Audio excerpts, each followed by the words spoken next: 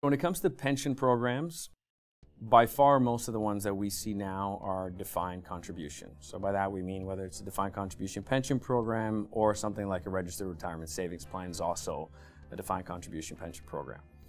DB still, as of today, represents the majority of pension assets, largely because there's these large organizations, these grandfathered assets that are still under management.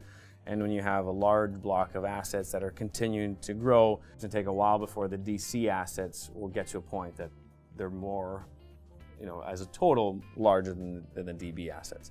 That being said, all new pension programs, I'd say a large percentage, and that is well in the 90s, are some form of defined contribution.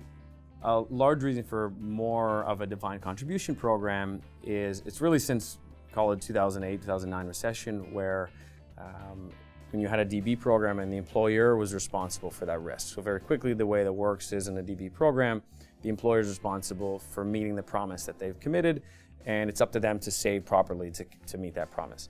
A DC program, defined contribution, as the name suggests, the owner contributes a certain amount, which is defined.